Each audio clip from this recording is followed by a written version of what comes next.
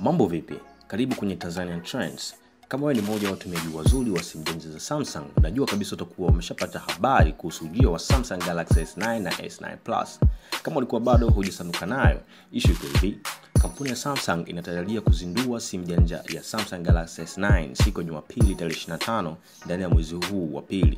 Wakati tukiwa bado tunangojea uzinduzi huo, kwenye mitandao kulikuwepo na picha kibao ambazo zilikuwa zinaonyesha jinsi ujio huo utakavyokuwa, kama utakuwa na sifa hizi, vitu hivi na mambo mengine kibao.